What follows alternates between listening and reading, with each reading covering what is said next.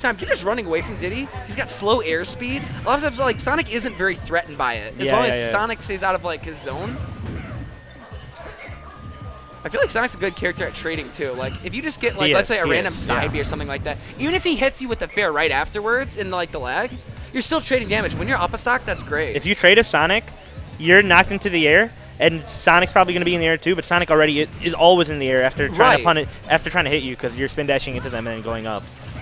And I like that F smash idea because it didn't land, but it was like it hypothetically covered almost every option there. Goof's always done pretty well against LOE1 because Goof is probably one of the more patient players as a Sonic player. You kind of have to be.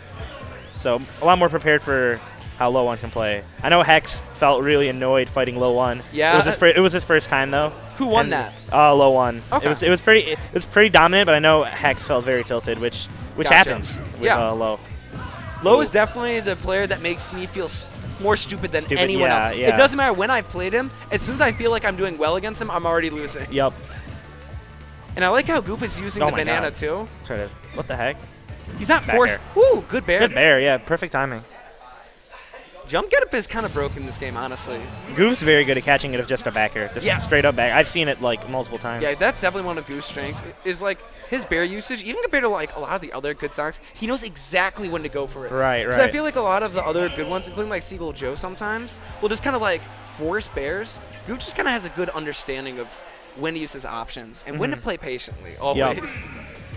Winning, losing. I mean, that's both of these players right here. Yeah. Goof's just up a game right now in LOE1, casually. Yeah. We're already in winners quarters? Yeah. What the heck? There's 24 people. I see. I thought same as last week. And we got Gooshi to enter.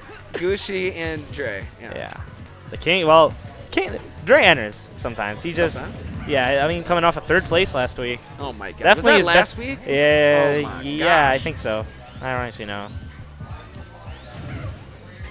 Ooh, and I love that patience. And that's what I've seen Goof do a lot more lately, too. Is he'll do like a slow one, and you're so conditioned already by all the Sonics, including him, doing every other kind of like a quick option, that he just slows there. And then he just does something like on the ground, you know? Yeah. But right now, LOE with a considerable lead. Yeah. LOE just got gimped pretty early. I'm trying to lads. Goof's really good at punishing like little overextensions. Like, I agree. Like if someone does a random smash attack read, a lot of people will just kind of back off like this, don't want to deal with it, reset. Goof will like go for the punishes and get a grab combo. His micro spacing has always been strong as a player. Oh my god, you gotta go for it at that point. You're safe. Yeah, that was one of those weird side Bs that you just felt like something was gonna happen afterwards. I've seen like Ixis Nagas, the European side. He's really good at getting weird strings off like that mid-percent side B. It can link into stuff. Oh Jesus. Oh no. LOE's kind of flubbing today. They're talking about it. They're laughing. Yeah. I feel like when LOE does that, he's not tilted, but he's definitely like he's not in his zone though. So I feel like that definitely led to him losing sometimes a little bit more until it's last hit though. If it's last hit, LOE will usually win. Yeah, I agree. LOE is definitely one of the hardest people to finish against. I think he's the best possibly in the state of understanding how to avoid the win condition. Yeah, and then get a kill. He's probably the best player I've ever played at that, honestly. I think that's the #1 thing I would just recommend people in general to try and improve at is understand what your opponent's win condition is and just staying out of it. Yep. Definitely the grappler mindset, too. Good aerial pressure. So they're just fairing him across the stage. Yeah, super good. Sonic doesn't really have that many disjoints. They're like okay. Oof. It's more of like a lot of quick stuff.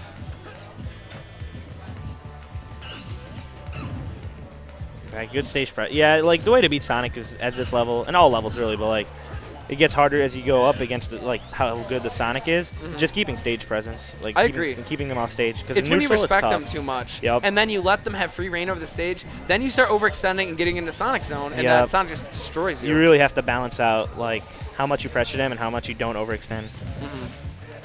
Oh, look at that shield pressure. I was about to say, no, LOE1 is angling his shield, I think, which is really good against Sonic because if you angle it a certain way, you can drop shield faster after they spin dash your shield, and you can get like an up air punish or something. I have a lot of respect for people who can intentionally angle their shield without like rolling. Dude, I didn't know. So hard. I thought there was no purpose to it until about a year and a half ago. Smasher told me that what a shield poke was. Yeah. I didn't know what shield poking was until he told me, like only about a year ago. Okay. Oh, that might be it. Oh my god! I wasn't wrong. You were right. I wasn't wrong. We wanted it. We were anticipating an up air just from the wrong person. Dude, I thought she messaged me, and it was Justin. It was the message. I was like, what the hell? Oh my god, dude. That scared the hell out of me. Oh, man. Okay, but game 3. Yeah, so you know, I always think that's one of the weird things. Is there's like a lot of characters. Everyone always uses their nair to escape moves, but like Diddy, for example, could just use his up air. A lot of characters use up air, yeah. Low key, but people naturally like just kind of cling to their nair. Nair's usually better because it covers a more horizontal space. So because you're falling on top of them, so you want to cover horizontally, not vertically. Right.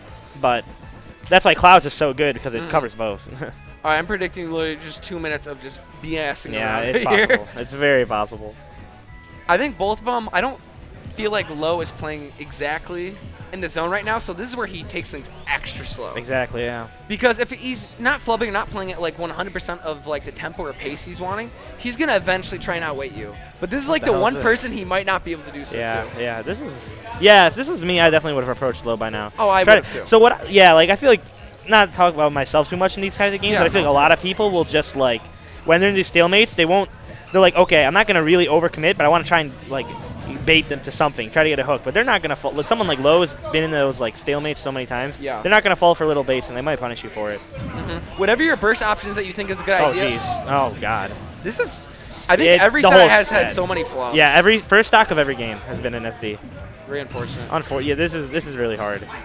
And now it's like the reverse, because like we said, Sonic is so good against Diddy, but at this point it's like the same problem. Not here. Yeah.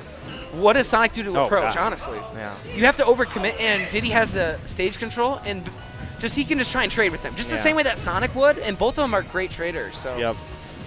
Even if Low gets hit right now without any rage, Sonic doesn't do too much, but Goof's doing all right. Winning a lot of interactions turning it up right now. I do like seeing Goof. Oh, what? I hate that dare. That dare makes me angry. It's so quick, and it has no like weak spot. That dare is... Oh, my God. That makes me so...